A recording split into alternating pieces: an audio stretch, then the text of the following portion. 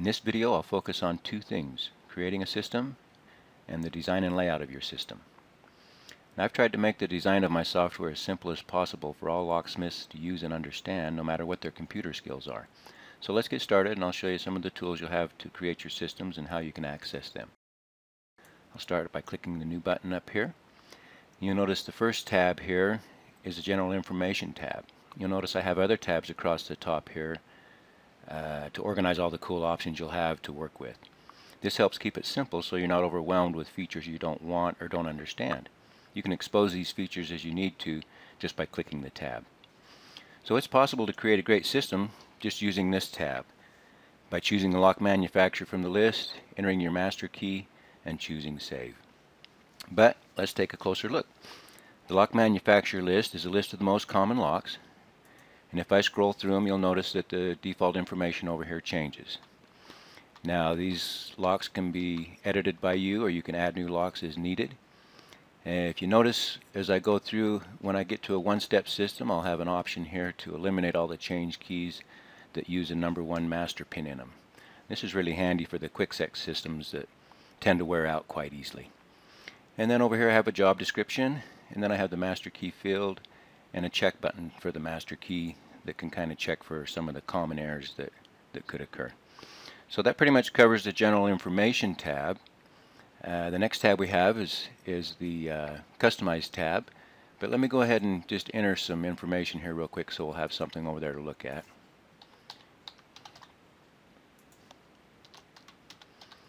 And I'll go ahead and click the Customize tab, and you'll notice that we have plenty of tools here to customize your system. We have the rotation order. You can change the rotation, reverse it by clicking the buttons up here, or you can jump in here and change them around however you want. I have the master key displayed here so you can see it in relationship to the key bitting array down below here. I have little preset buttons everywhere that you can click to hold chambers. You can reset so you can tinker around, and I have a couple preset buttons over here that will scramble up your key bitting array for you, if you notice that, so you don't end up with a key that's all like 01, 001. Kind of mixes it up a little bit, so that's pretty nice to do that. And then you'll notice over here I have a rotating consonant tab that you can click on here, and you can choose to rotate 1, 2, 3, or 4 chambers. You can choose to use submasters if you want to, and use less master pins doing it. So if you're not familiar with how the rotating consonant system works, I have another video that will explain more about that. So then the next we have the Customer Notes tab, where you can start customer notes, and you can also open and edit them from the view menu up here at any time. Then we'll move on to the ICC Properties tab. If I was going to create an interchangeable core system, I would do it from here. I would choose the lock type that I wanted to do and go ahead and enter my control key. As you can see, I have several types to choose from here, and then the Best Falcon format is also used by a few other manufacturers as well. So this really covers most of them. Then I have a Tips tab over here that has a few tips that I thought might be helpful. But let me go ahead and show you how it works here. We've entered all the information. I'm going to come back over to Customize. I'll just reset it and click these two preset buttons that I have, and go ahead and click the Save button. You'll notice it brings in the job description as a name. We can go ahead and use that or change it. We'll just use it. And then it's asking if I want to import the system now or later. I'll go ahead and import it. Okay, so that's how you create a system, some of the tools you'll have to work with, and the next step would be the design and the layout of your system. Now when you're designing your system, there's two reports that can really help you lay it all out. They are the pinning report and the master key report. And normally a 5-pin 2-step system like the one I'm about to show you would have 4 groups of 4. The 4 groups are A, B, C, and D, and within each of these 4 groups you have 4 smaller groups. For example, the A group would have AA, AB, AC, and AD. And then each of these groups contain the change keys you'll have to work with, and of course you'll have 3 more groups just like this one. So let's take a look at the pinning report for the first group. Clicking the A button will open the A group in the report editor, where you can add text, cut, copy, paste, highlights, color, and more, allowing you to create custom reports for your job. Now the first line here, you'll see that you have the A master.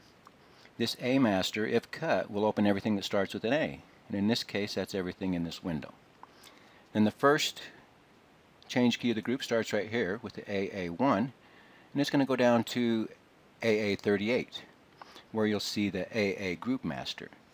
Now this AA master will open all the change keys that start with AA. So again, that's AA1 through 38. Then as you go down, you'll notice that it goes to the AB group. You can see that the AB group also has 38 usable change keys. Now notice when we get to the end of the AB group, it jumps from AB to AD and is missing the AC group. This is because all the change keys in the AC group are unusable because they violate the max, or the maximum adjacent cut. If you're not familiar with the max violation is, it's when you have a shallow cut next to a deep cut, and the slope of the deep cut wipes out the landing of the shallow cut, making the pin rest on the slope and not the landing where it should be resting. This makes the key unusable. You can find out more about this in my MasterkeyPro help under Basic Master Keying. But the default setting for this is to automatically hide the unusable change keys. You can change this though to allow it to show but mark unusable change keys if you prefer it that way. And I can show you how that works real fast. I'll go up here to Settings, Report Options, and check right here, and refresh my report. Okay, now you'll notice that I have some little marks here by the side of these, which indicates that it violates the max. So the change keys with these marks would be hidden from your reports of your system.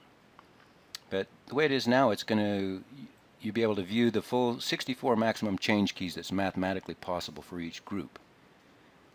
So, and if you come down here, you'll notice that the AC group, all of them are marked out. So that's why you were missing the AC group. So let me go ahead and change that back, just so we're working with the keys that are usable. Here, and then I'll go ahead and refresh our report.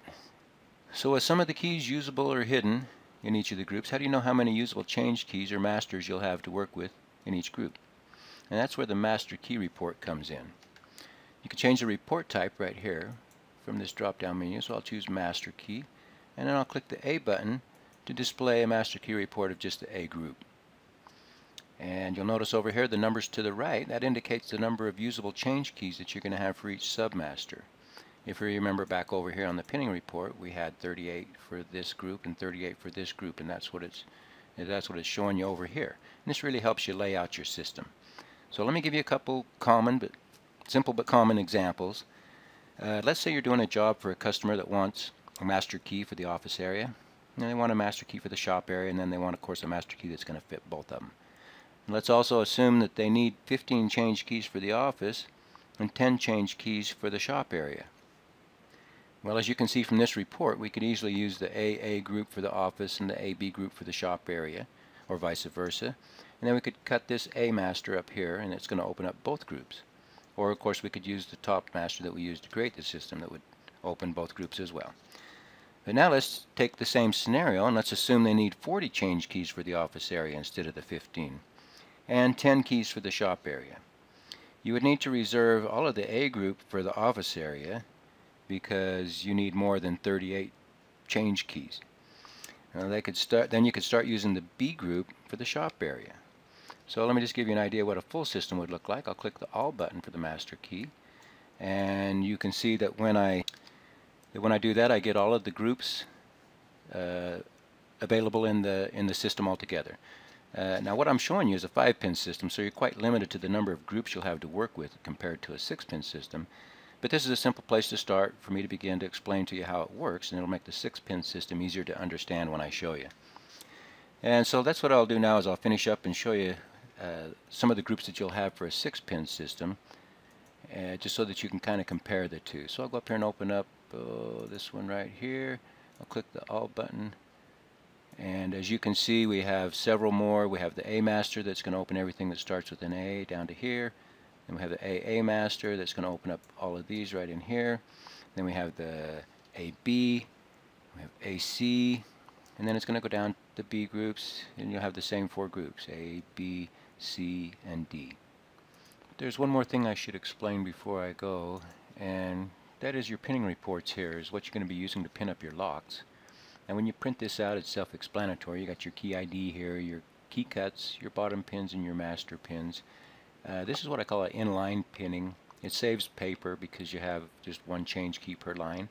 But you can also go ahead and choose from the view menu to show stacked pinning for your report editor. And that gives you, oops, let me change that back to the other system here. We'll change it back to pinning, and we'll go ahead and actually change it back to the test 5-pin test system we were doing there. And you'll see that we have the stacked format as well that shows the bottom pins and the master pins stacked on top of each other. So I hope that helps you understand a little more about MasterkeyPro and how it can help save you a lot of time and a lot of frustration possibly on your next master keying job. So thank you.